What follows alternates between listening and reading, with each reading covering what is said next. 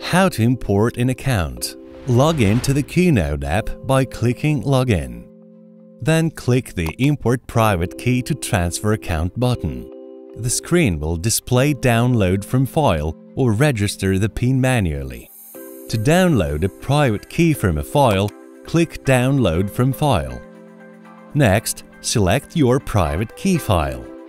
If your key didn't load immediately, try again. In the line PIN code, enter your PIN code and click Import. The account recovery procedure is completed. Attention! The exported private key can only be used once. After that, a new private key should be generated. To do this, click Save a copy of the private key. Then create your PIN code and click Generate.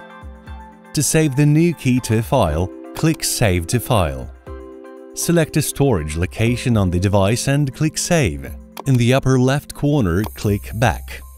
Now you can log into your account using your username and password.